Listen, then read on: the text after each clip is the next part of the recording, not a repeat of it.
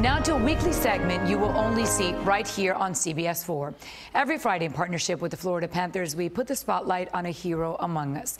Men or women who have gone beyond the call of duty. And today we're honoring a man who made the ultimate sacrifice for our country.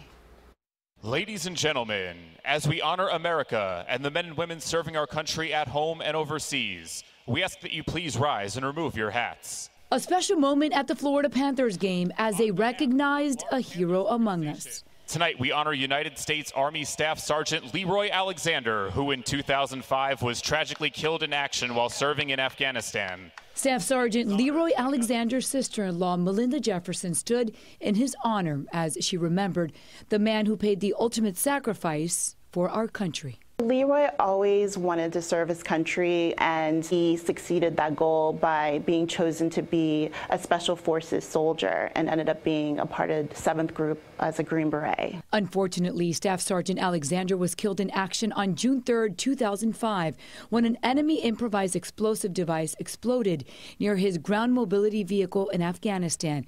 His wife, who also served, was 5 months pregnant with twins. That's all he ever wanted to be, was a father. But we have these twins, and we'll always know that their dad is a hero. Staff Sergeant Leroy Alexander honored and remembered not only by his family, but also by a packed-filled arena as his sister-in-law proudly held the Honor and Remember flag, a reminder to all Americans of the lives given to preserve freedom and a national symbol of appreciation, recognizing the sacrifice of generations of fallen hero families. Freedom is not free, and we will always honor and remember.